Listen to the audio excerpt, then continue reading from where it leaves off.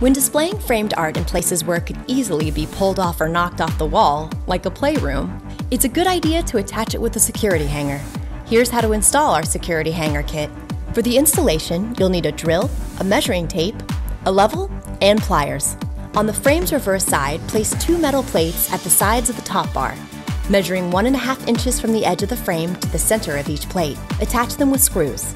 Next, attach a 3rd metal plate to the center of the bottom bar.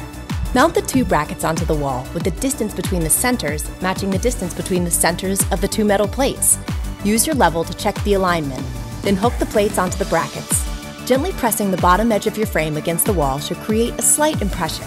Screw your T-screws directly into the middle. Once it's parallel to the slot in which it will sit, use your wrench behind the frame to turn the T-screw for secure attachment.